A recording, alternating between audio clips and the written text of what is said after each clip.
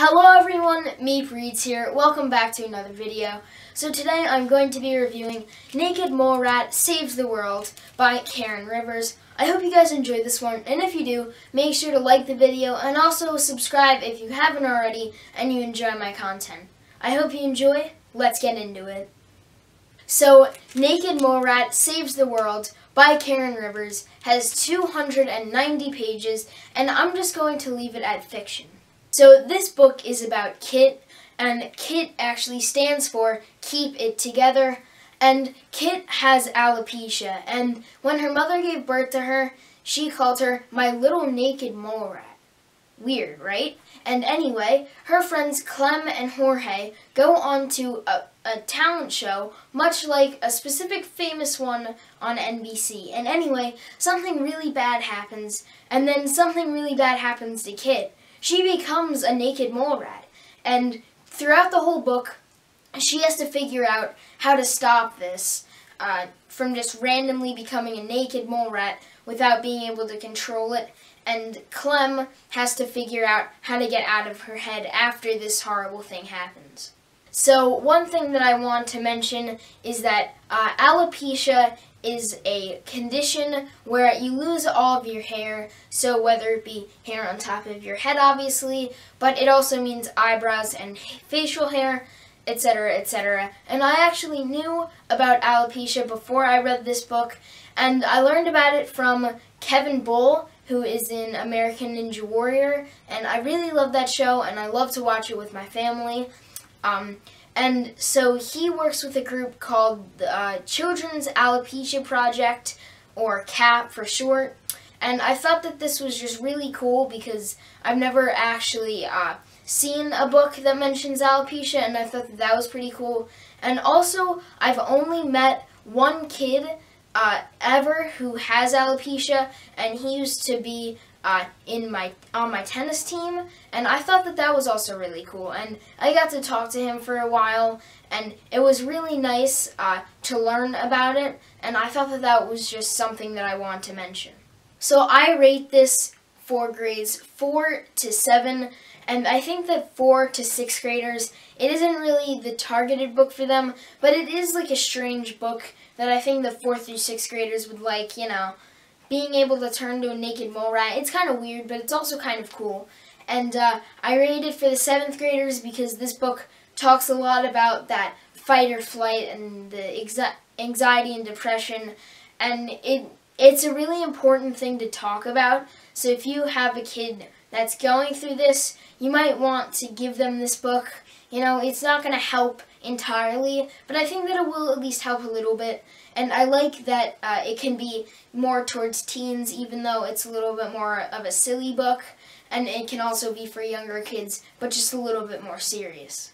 I gave the characters an 8. Something with the characters just wasn't working for me, but I liked that Clem was the part of the book that sort of dealt with like the teen awareness thing for anxiety and depression. And one thing that I also liked was Kit, other than talking about that fight and flight mode or whatever, I liked that because she was like so small that her name, well, she spelled her name lowercase K-I-T instead of capital K-I-T. I thought that that was pretty neat. I've never seen a book do something like that, and it's not a ginormous detail, but I think that it's pretty cool nevertheless. I gave the storytelling a 9, and I really liked the story and how it was told, even though I might not have entirely liked the story. I think that Karen Rivers did a really good job on this book, and this is actually Karen's 5th or 6th book. I haven't actually read any of her other books, but after reading this book, the storytelling is promising, so I'm probably going to read more books from her in the future because of this. I gave the plot a 7. I like this book a lot, but the thing is that I didn't like that Kit actually turned into a naked mole rat, and I just think that Karen Rivers could have written this book differently. So for example, still the same title and everything, but she just didn't turn to a naked mole rat, but like the presence was still there almost. And essentially I liked that the whole naked mole rat thing it sort of incorporated the fight or flight thing into the story, but I think that it could have just been incorporated differently without Kid actually transforming into a naked mole rat. I gave the length a 9. I think that the length was perfect. I don't really have any complaints about it. I just think that I just took a point off because there were just some parts that might have felt too long. It was just maybe a couple chapters, but other than that, no complaints there. So I gave the ending a 7, and originally I gave it a 5. I'm not really sure why, because I went back and I realized for some reason I didn't like the ending when I first finished it, but now I realize going back that it was pretty good. I mean, I really liked how it ended, but the problem was something happened, so sort of like the falling action. I really liked the falling action, but then the resolution sort of, I just didn't like how it went because it just seemed like not everything had been solved or at a state where it was going to be in the future.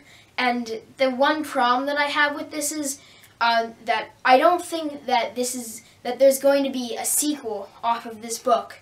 And I think that if a sequel was to be written, then that would make sense. But if there's not going to be a sequel written, then it just wouldn't work. So Naked Mole Rat Saves the World got 40 out of 50, and even though I took 10 points off, which is a lot more than I originally thought, I think that this is still a really great book to give to struggling teens and tweens who just don't know what's happening, you know. And also I think it's a good book to give to younger kids in younger grades, even though it's a little bit more serious. But I think that it still works for grades 4 to 7. That's going to wrap it up for this video, guys. I hope you enjoyed, and if you did, make sure to leave a like on the video. And also, if you enjoy my content and you haven't already, make sure to subscribe and click the notification bell so you're notified when my next video comes out. This is Meep signing off. I'll see you next time.